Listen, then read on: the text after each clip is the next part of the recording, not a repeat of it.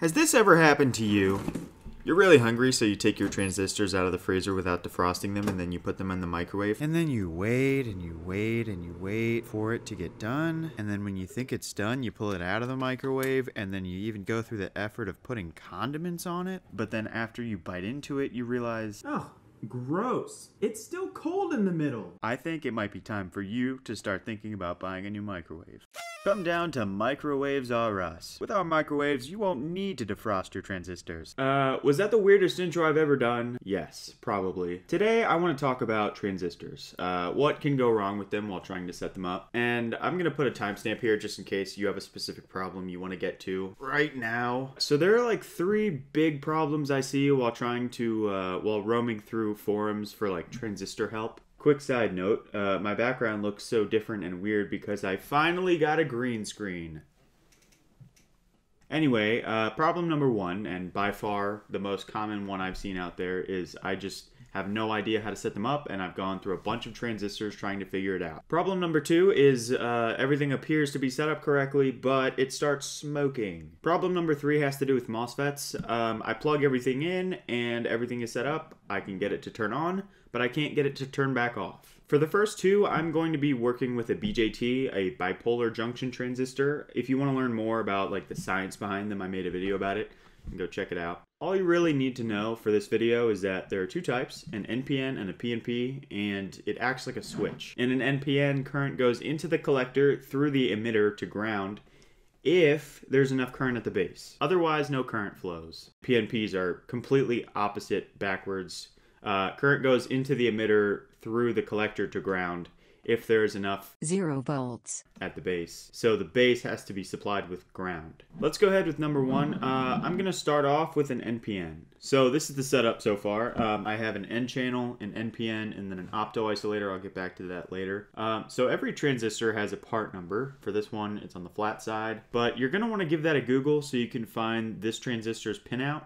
You're going to want to do this because every transistor uses different pins for different things. Like some put the base on the right pin and some put the base on the middle pin. There's a lot of variation. But once you know the pinout, you can start plugging stuff in. So this one's part number is a BC337. It goes collector, base, emitter from left to right. And these, when I was younger, and not really well versed in conventional current, this next part really confused me, and it also I burned through a lot of transistors. With these NPNs, for example, I would think, okay, so positive current goes in the collector through the emitter to ground. So you hook up the collector to negative because that's where electrons come from, right? And then emitter would be positive because that's where electrons go. Oh, okay, got it. And then ground goes to middle pin. No. I mean, chemistry really ingrained that notion of current flow into my head. It took a while to get used to conventional current. Very basically, conventional current is like regular current flow, but backwards. An easy way to deal with conventional current is there's a positive terminal and a negative terminal, right? So positive current comes out of the positive terminal and 0 volts is ground. It sucks up electrons, even though that's completely backwards. I know this can be confusing and annoying, but you know, the convention for the electron's charge changed to negative in the early 18th century. Or was it the early 20th century?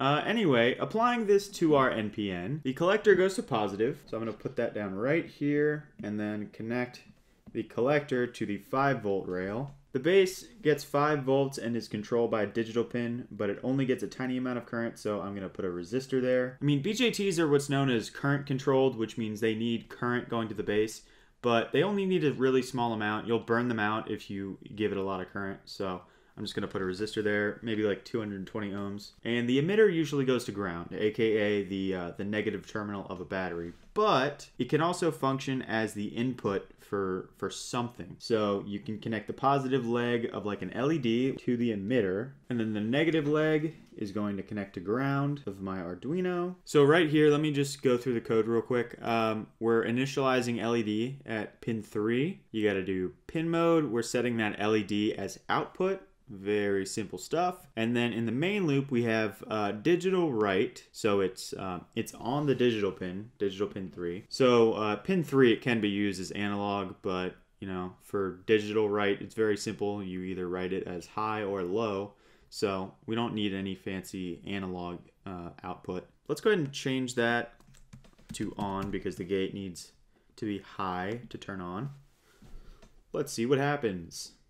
We turn that LED on. High. Nice. Let's turn it back off.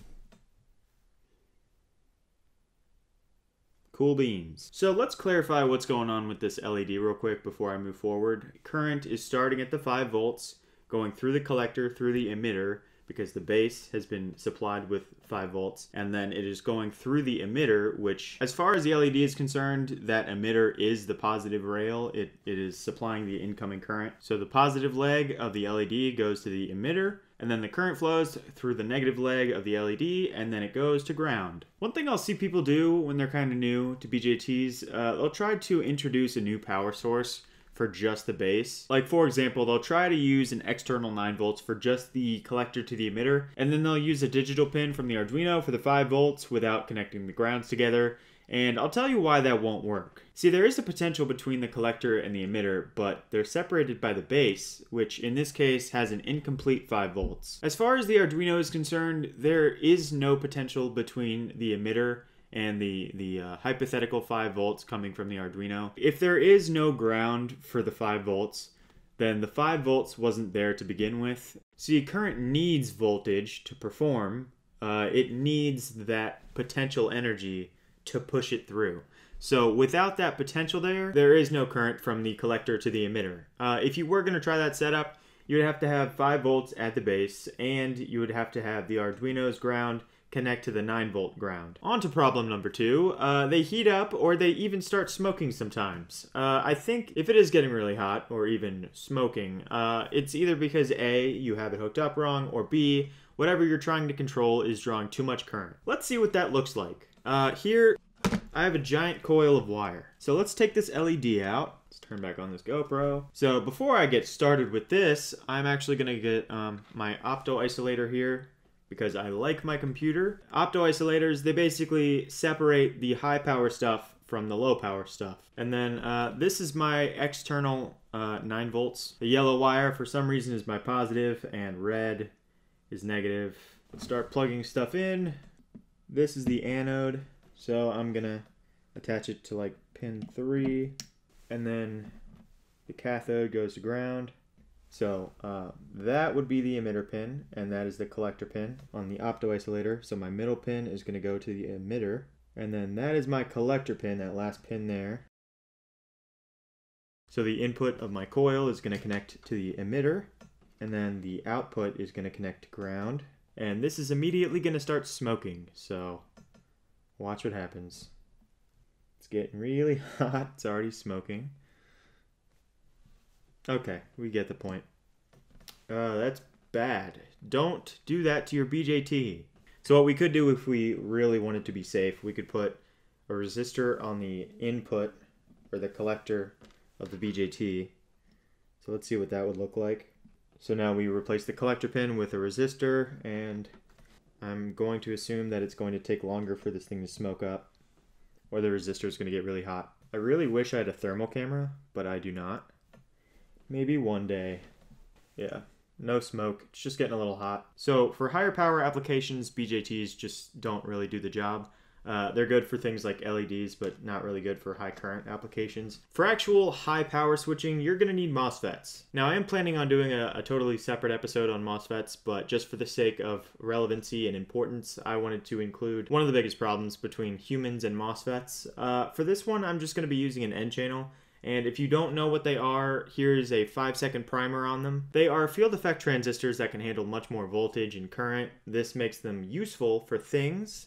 Primer over. Anyway, one of the biggest problems people have with MOSFETs when they're first starting out is that they can get them to turn on, but they can't get them to turn back off. This usually happens when A, you don't have a pull-down resistor going from gate to drain, or B, you have completely destroyed your MOSFET. The way these things are set up, they're set up so that even after the voltage is taken away from the gate, it stays on. So in order to get that FET to turn back off, you need to add a resistor from gate to ground to kind of close the door between drain and source, if that makes sense. But there's a pretty big gray area for what resistor values are okay. Like I'd recommend anywhere from between 220 ohm to 10 kilo ohms. So anyway, here's why I love MOSFETs. You saw what happened when we hooked a BJT up to this big ass coil of wire.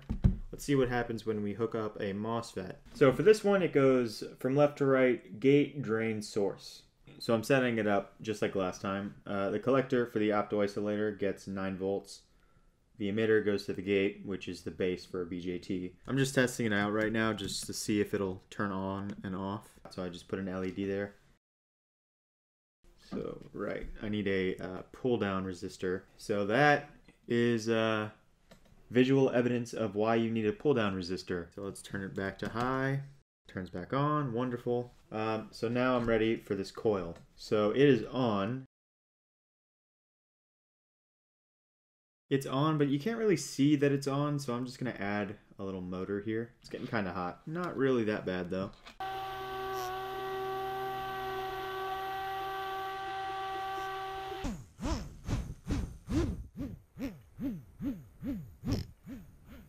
Yep. Well, it handled both of those things like a champ. Well, guys, that is all I have for this one. If I missed anything, make sure to take all of that frustration and confusion and just bury it deep down inside. You're going to want to just move on to new things.